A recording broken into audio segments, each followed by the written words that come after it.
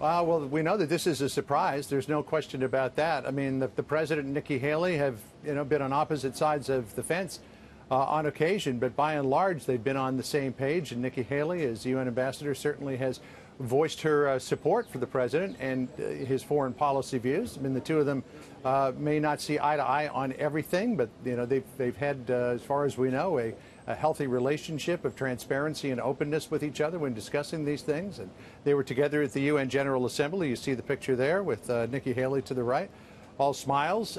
We saw her walk into the West Wing just a short time ago. She smiled and waved, didn't say anything, but we're told that the president has accepted her resignation. And in just a few minutes, they'll be speaking about it in the Oval Office. We are pooled today. So if you will allow me, Sandra, I will untether myself from here and go into the Oval Office for that spray. Again, we don't know what precipitated her resignation at this point, but we hope to find out very soon. John Roberts, we'll let you get back, get in there to the Oval Office.